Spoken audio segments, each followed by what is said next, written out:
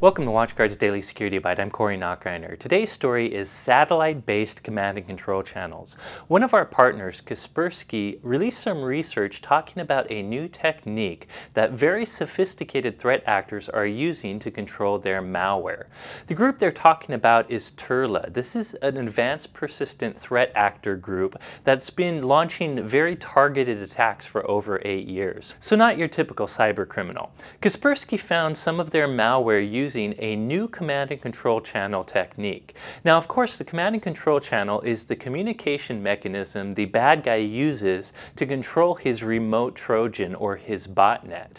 Typically nowadays, bad guys use HTTPS, encrypted web traffic, but they have to hide their command and control server. If they use a hard-coded IP address for their command and control server, it makes it very easy for authorities to find it and take it down. So lately, bad guys have used a lot of techniques to try to obfuscate where their command and control server is. They do things like go through multiple proxies. They've used peer-to-peer networking to try to hide their command and control server. But ultimately, if law enforcement is persistent enough, they can eventually track down a command and control server through a number of proxies.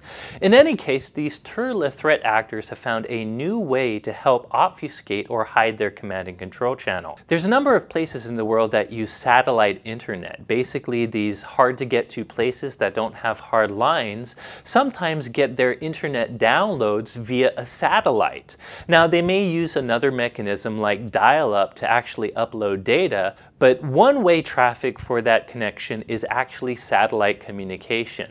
And as it turns out, there's all kinds of ways that attackers can actually sniff that wireless satellite communication.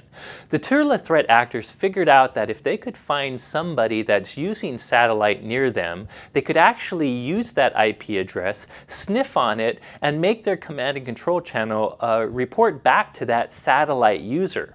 Now, all the traffic going to that user would be kind of junk traffic as far as that user's concerned. So his computer would drop the traffic.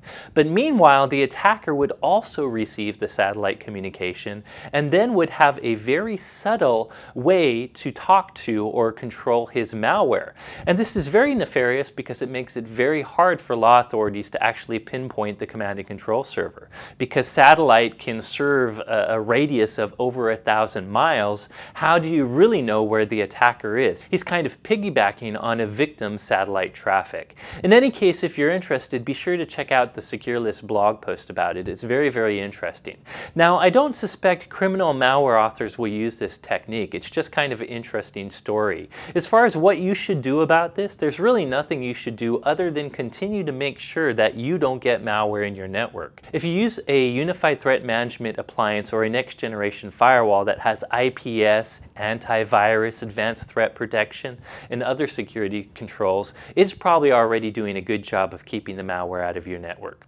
That's it for today's story. Thank you for watching.